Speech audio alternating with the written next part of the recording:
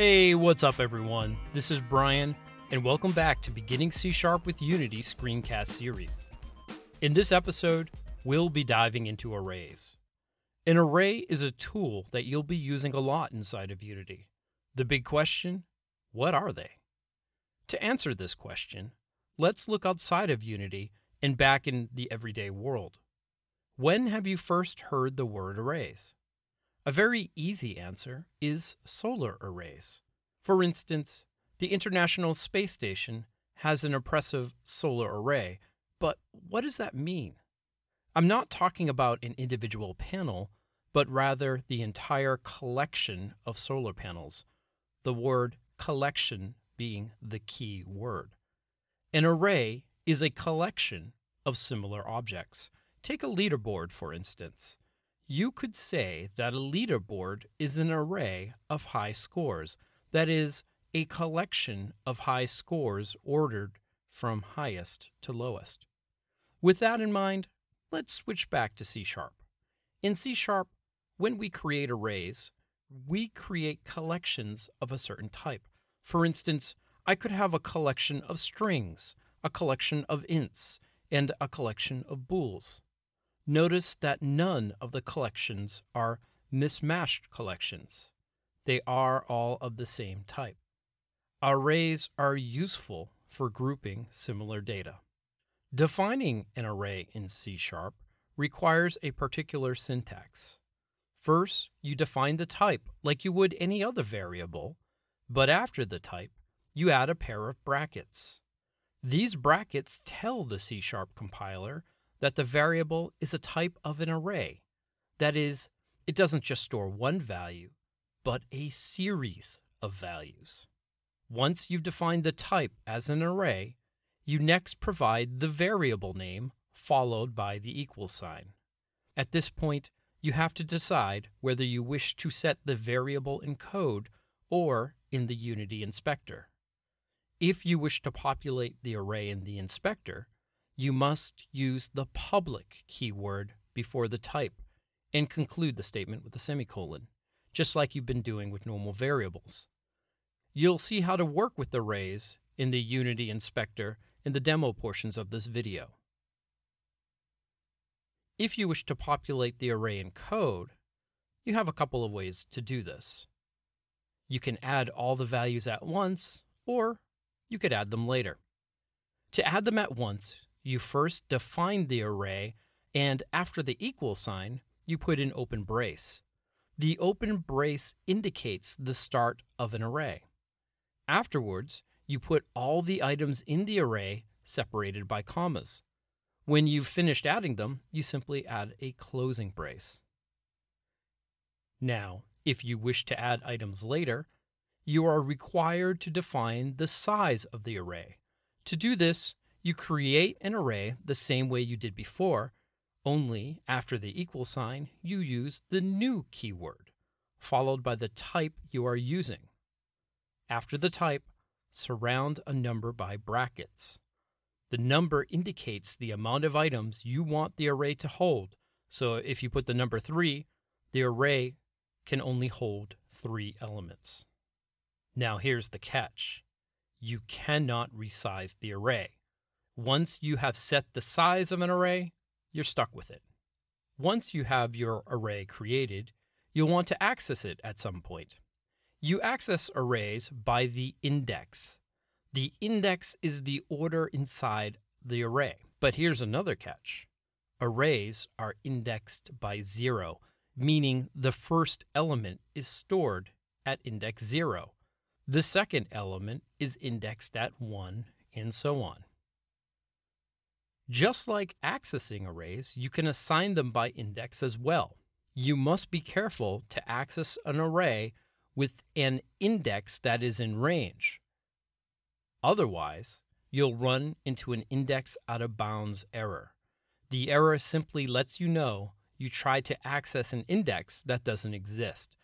For example, say you have an array of 2 elements and you try to access it by using index 2. Since arrays are indexed by 0, you would actually be trying to access the third element instead of the second, causing an index out of bounds error. Let's see arrays in action. Okay, in this demo, we're going to dive right into arrays. And to do that, I'm going to select my scripts folder in the project browser, and I'm going to click the Create button, C# script, and then I'll just give this the name high score, like so. Now I'm going to double click this to open up my editor. The first kind of array that I'm going to create is an array literal. This just means I'm creating the array as well as supplying all the values to it. We'll do this right here, and we'll make this an array of strings, and we'll just simply call this name. So we'll put type string like so. We'll put our brackets. This indicates an array, and then we'll type names like so. Now I'm going to use an equal sign and then an open brace, after which I'll provide a series of names.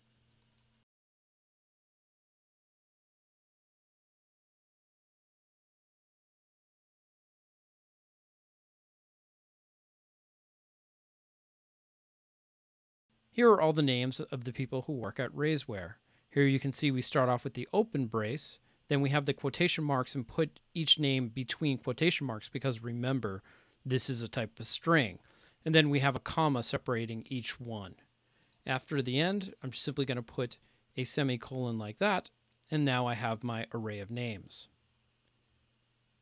Let's print these out.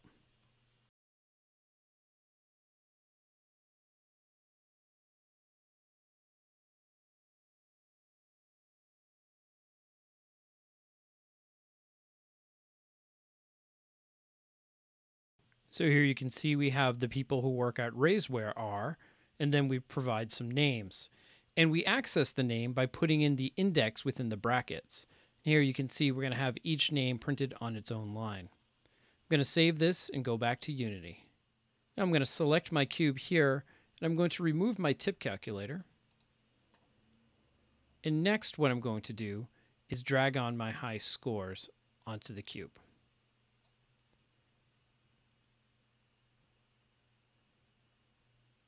Now I'm going to run this. I'm going to switch to my console, and now I'm going to disable the cube. And here you can see the people who work at Raiseware are Brian, Ray, Christine, Sam, Mick,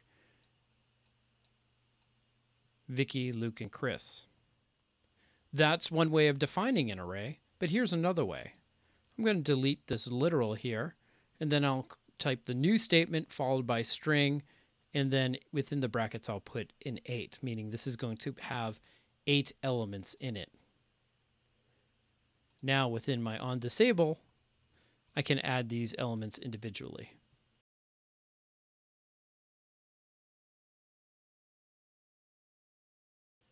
I'm going to save this and switch back to Unity. Now in Unity, I'll run this. I'll select the cube, switch over to the console, and now I'm going to deselect the cube, and here you can see we have the names printed out again. Now let's actually do this inside of Unity. And now what I'm going to do is delete these right here. Then I'm going to delete this new string, like so. And to access this array in Unity, I'm going to type public. Now I'll save and switch back to Unity. When I stop my game, you can see here our high scores script. You can see we have this names field. This disclosure triangle indicates that it contains other fields, or in this case, it's an array.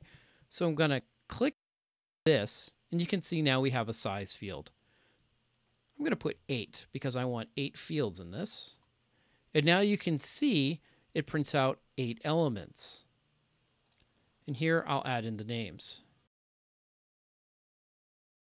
Now, unlike regular arrays, if I need to add another array, say for instance, we hire someone else, we'll put 9 for a size, and you can see it adds another element and it copies the last element into it. Conversely, I can also decrease the size of the array by lowering the size property like so. This gives the appearance that the array is mutable, meaning I can change the size at will, but Unity is managing this for me. At their base level, arrays cannot change their size. What Unity is essentially doing is creating another array and copying all those values into it. Switching back to Visual Studio, you'll see that the code is still the same. Let's run it. Here we'll switch to our console. And now we're going to disable our cube. And as you can see, the values of the names are printed out. Well, that's it for this screencast, but as always, we want to leave you with a challenge. In your challenge, I want you to create an array of high scores, then print out the average of those scores in OnDisable. Well, I hope you enjoyed this screencast. Thanks for watching, and I'll catch you in the next one.